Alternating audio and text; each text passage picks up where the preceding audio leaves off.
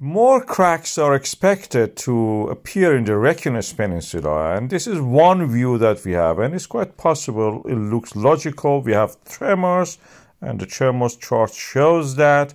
These are movements, tectonic movements, magma rising the land upward, and then when the land extends and creates cracks, it falls again the level, then rises again as the magma is added and reaches the previous level. This is what we are seeing in the area of the Reykjanes Peninsula, the magma pushing up and the earth cracks under the extension forces of this magma, bulging up.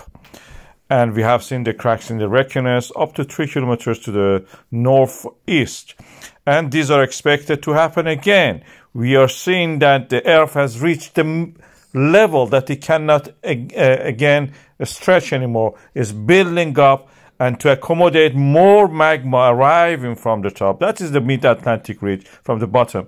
It does it all the time. So it has to accommodate that by cracking the earth lithosphere, cracks up, and water will run into that crack. That's the reason we have the harbor of the, by the way, Grindavik. Grindavik harbor is created through one of these cracks, being filled up, attacked by the seawater.